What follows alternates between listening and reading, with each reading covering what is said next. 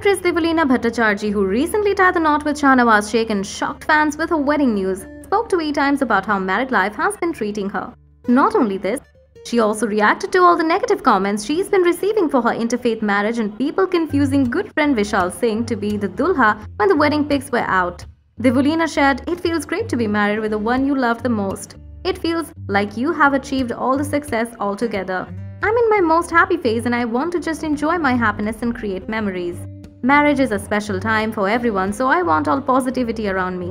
She said, "For trolls, I seriously don't bother. With time, I have learned to avoid them. I have learned one thing. Logo ka kaam hai kehna, but I can't walk according to them.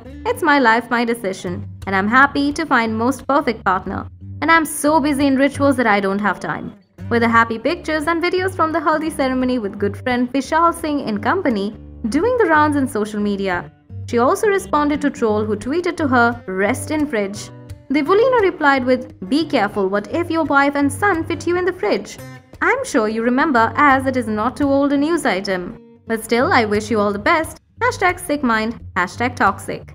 Devoleena shared pictures with Shanwaz last week and announced her wedding with him. She wrote that, "Could not have found anyone better than him. I couldn't have found someone better than him. You are the answer of my pain and prayers."